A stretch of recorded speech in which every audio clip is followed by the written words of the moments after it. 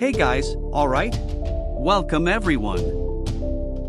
On a spring break holiday, a group of friends is having a blast on the beaches of Mexico. There are 5 friends, Nat and her boyfriend Tom, Nat's best friend Millie, and 2 other friends, Tyler and Greg. They are having a great time together that night when suddenly the drinks run out, and they play spin the bottle to decide who has to go buy more. Nat is chosen, and she leaves to get more drinks. Before she goes, she sits on a step to send a message to her mother and sister. Suddenly, a wheelchair-bound homeless man approaches her and asks for some spare change. After giving him some money, Nat notices his amputated legs, and he explains that it was a great white shark that did that. Her friends show up, and the man keeps insisting about the shark story. As they are leaving, he even grabs Nat's arm, repeating to be careful, but then he leaves. As the day breaks, the friends are leaving the party area to go home when Tom notices 2 jet skis docked and gets the stupid idea to break into the cabin where the keys are kept, taking advantage of nobody working that day. After discreetly taking the jet ski keys, they place their shoes by the water with their cell phones inside. The girls also arrive, but upon seeing that, Nat becomes very apprehensive, remembering what the wheelchair-bound man had told her earlier. However, after some insistence from her best friend Millie, Nat ends up agreeing to join the madness, and the 5 of them take off on the warm waters of the Mexican beaches. Millie brings her cell phone and films all their insane fun, performing various maneuvers and getting excited. However, they venture too far from the coast, and after passing by a sailboat, at one point they start doing dangerous maneuvers, which scares Nat, who shouts for them to come back immediately. The idiots do it once, but the second time they miscalculate the distance and end up colliding one jet ski with the other, throwing 2 of them off. It's an agonizing moment for them as they realize this game didn't turn out well at all. Greg ends up with a broken leg, which can easily attract unwanted predators to them through the blood. Millie panics because she can't swim well, so Tom goes to her and helps her, while Nat goes to Greg and calms him down as he screams in pain. Soon they realize that Tyler is missing. As one of the jet skis is sinking, they see Tyler unconscious, so Tom goes to him and saves him, and then they all cling to the only remaining jet ski that hasn't sunk yet. They manage to put Greg on top and superficially take care of his badly injured leg. Millie checks her cell phone for a signal but unfortunately finds none. Now, the 5 friends, after this crazy game, are adrift far from the coast and with one of them severely injured. Meanwhile, at the waterfront, their shoes along with their other cell phones are carried away by the rising tide, leaving no clues. In the sea, they decide to take Greg to a hospital, but they must leave 2 of them behind because they won't all fit on the jet ski. So Tyler and Millie will stay behind while they take Greg to the hospital. However, when Tom tries to start the engine, he is unpleasantly surprised to find out that it's not working. In an attempt to fix it, they briefly remove Greg from the jet ski, causing him more pain and injury. Tom examines the engine and realizes that he doesn't have the tools to open it and identify the problem. Feeling discouraged, they put Greg back on the jet ski and ponder what they can do next. At the waterfront, a worker arrives to clean the beach, and from a distance, we see a reflection, which is Nat using her cell phone. However, I believe that even if someone sees it, it wouldn't make a difference, as it would likely be ignored. In a certain moment, Greg, dying of thirst, tries to drink seawater but spits it out immediately.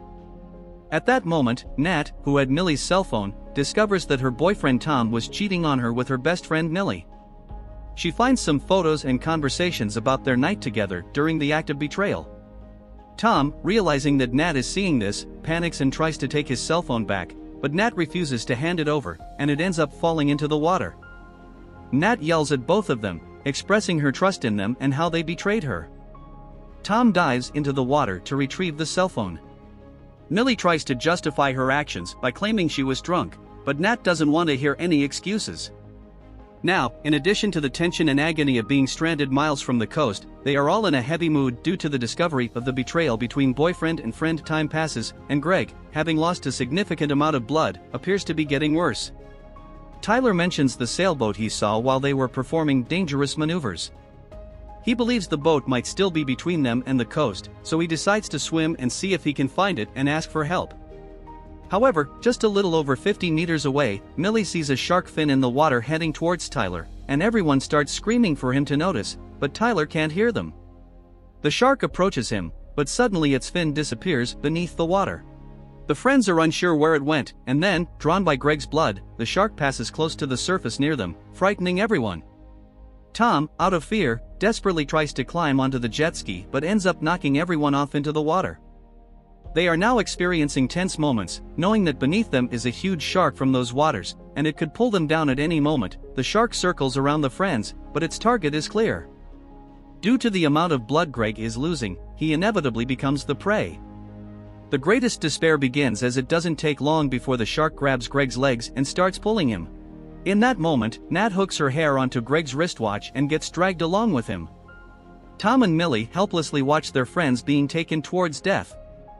The panic intensifies when the shark starts to descend, and Nat desperately tries to free herself to have a chance to escape.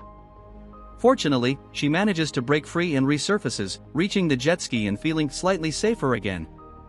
After some time, Millie tries again to get a signal on her cell phone, but it's futile as they are too far from the small city, which also has poor cell phone reception. Meanwhile, Tyler is still swimming, searching for help. Finally, he spots a boat in the distance and becomes ecstatic.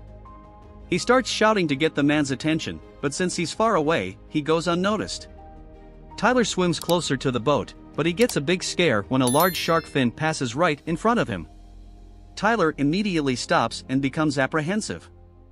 Following the correct protocol in a situation like this, he not only stops but also looks underwater around him to locate the shark, because continuing to make splashes with his arms and legs at this time would only trigger the shark's attack instincts. However, things take a turn for the worse for Tyler because, in an unusual turn of events, after a superficial check to see if the predator was gone, Tyler is suddenly attacked and brutally dragged by the beast, leaving Tyler's side mangled. He screams in despair, calling for help from the oblivious man on the boat, who hears something but quickly ignores it and continues eating a sandwich. By this time, Tyler has already been dragged to the depths. Hours later, Nat, Tom, and Millie are under the scorching sun, and Millie wonders if anyone will miss them and come looking for them or if Tyler managed to find the boat to get help. As time passes, and due to intense thirst, Millie crouches to scoop up some seawater to drink, but Nat stops her, saying it would only make her more dehydrated. Tom tries again to fix the jet ski but fails. The hours go by, the sun sets, and night falls. Unable to swim for help due to their fear of the shark, the only option left for the three friends is to endure the cold night on the jet ski, adrift in the middle of the ocean. Later in the night, after being startled by strange movements in the water around the jet ski, a glimmer of hope to escape the situation appears when Nat notices a distant light and alerts her friends. They start screaming, but since they are several hundred meters away, they logically won't be heard. Nat quickly remembers to use the flashlight on her cell phone to try to get the boat's attention, but it seems they were not noticed even then. Nat suggests that one of them will have to swim to the boat to ask for help. With a lot of fear but wanting to show otherwise, Tom decides to go and immediately dives into the cold water. However, he doesn't get more than 3 meters away and quickly returns, scared, because he imagines the shark will get him. And who wouldn't be afraid in a situation like this, right? It depends on how much you have to risk, swimming in an ocean where you know there is a large shark that already took one of your friends. But anyway, Nat, thinking they couldn't miss that opportunity for help, decides to go to the boat herself. She enters the water slowly and swims, trying to make as little noise as possible with her feet and hands. However, as she gets closer to the light, she realizes it's actually just a life jacket with a person inside, who she turns to speak to, but she is greatly shocked to see that the person's head is completely mangled. Nat is overcome with terror and despair and tries to return to the jet ski in a disorganized manner. Tom and Millie, hearing her scream, decide to do something to help their friend. Amidst the meaningless flailing of feet and hands, Tom gets close to Nat and tries to bring her back, in a moment of great tension where a shark could easily emerge and grab both of them. Luckily, they manage to reach the jet ski, and Nat tells them what she saw, thinking that somehow the shark killed that man. The day dawns, Nat wakes up, looks around, and washes her face. Then she has the idea of lying down to look underwater when suddenly, looking deeper, the shark emerges and attacks. But relax, guys, it was just Nat's nightmare. She wakes up startled and also wakes up Millie and Tom. That's when they notice the corpse of the man, which is now very close to them. They realize there are some pieces of wood with the body, and Nat has the idea of picking them up and using them as oars to try to return to the coast, which is now even further away due to the tide that pushed them during the night. Nat also takes the life jacket from the body and gives it to her friend, who doesn't know how to swim. They start rowing, and after some time without seeing the coast, Millie starts lamenting, saying she is already exhausted due to dehydration and the intense sun they endured. Suddenly, while they are still rowing, the shark appears and attacks them due to the movement of the makeshift oars, giving them a tremendous scare. They watch attentively, and it seems the shark has gone away, but it resurfaces and bites the jet ski, also catching Tom's leg. Nat pierces the shark with the sharp side of the oar, and it retreats a bit. In desperation, the friends try once again to look at the jet ski's engine to see if they can understand the problem this time, while the shark starts to circle them. After diving and seemingly disappearing, the shark surprises them by coming up from below, causing the friends to fall into the water. The three of them are now an easy target for the shark, which grabs Tom and throws him up in the air, as they naturally do with their most common prey, seals. Tom screams in pain and knows that his chances of survival are almost zero now. Nat tries to help him and manages to bring him back to the jet ski, but Millie is still in the water, trying as best she can to reach her friends. Unfortunately, she is not so lucky because when she reaches the jet ski, before she can climb up, the shark grabs her and ferociously devours her from the waist down. Nat, in a daze, realizing there was no hope for her friend, releases her into the water, and she drifts away but is soon pulled under by the shark. After some time, Nat tries again to remove the rigid plastic box that covered the face of the jet ski's engine. She pulls harder and ends up breaking a part of the protective box, leaving a sharp piece. Finally, she manages to break the rest, and now she can see what happened to the engine that caused it to stop working. It turns out there was a fuel hose rupture. Tom is severely injured and cannot help her in any way, and he is almost unconscious. That's when Nat notices the life jacket that Millie was wearing and has the idea of using its inflation tube to fix the jet ski's fuel hose. Seeing no other alternative, she dives into the water to retrieve the life jacket, which is a bit far away. However, as she manages to grab it, she sees that the insatiable shark is heading towards Tom on the jet ski and drags him for a few meters. When it goes after Nat, being visible on the surface, Nat sees no choice but to try to defend herself and not die in vain at the hands of the shark.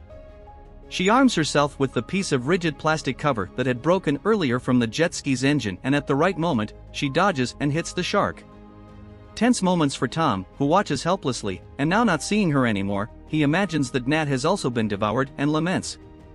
However, to his surprise, she is still alive and manages to return and climb onto the jet ski, although she is now badly injured in her left arm. She finally manages to make an improvised connection with the tube and the two ends of the ruptured hose. Then she tries to start the jet ski, which only starts after several attempts, and they finally manage to move away from there. However, as the jet ski was damaged in other ways, it is not going fast enough, and the shark is still following them because it is insatiable. Then, unbelievably, it manages to break a piece of the plastic back of the jet ski, and as a result, it can no longer move forward due to the weight of Tom and Nat, and water starts to enter the part that keeps the jet ski afloat. That's when Tom, realizing they would be killed by the enraged shark, decides to sacrifice himself to give Nat a chance to escape, so he jumps into the water. Nat, not accepting this, tries to make him come back with her, but he is determined, and in the end, he is devoured by the shark, leaving no choice for Nat but to move forward and save herself. She does so, and even with the jet ski almost stopping due to the water still entering it, she manages to approach the coast, but in a different location. Due to several rocks in the water, the jet ski ends up colliding with one of them, causing Nat to fall into the water very close to the beach. She sees that she is just a little bit away from finally being free from that nightmare, and she exerts all her efforts with her severely injured arm to quickly reach the shore. As she sees the shark getting closer to her, attracted by her blood, she becomes desperate and tries to get out of the water while the shark approaches her more and more. Just as it is about to grab her, she narrowly escapes thanks to a rocky formation that she manages to pass through, but the shark gets trapped in it. With that, Nat finally steps on solid ground again, completely free from that terrible nightmare. She then moves forward, now trying to find help in that unfamiliar place.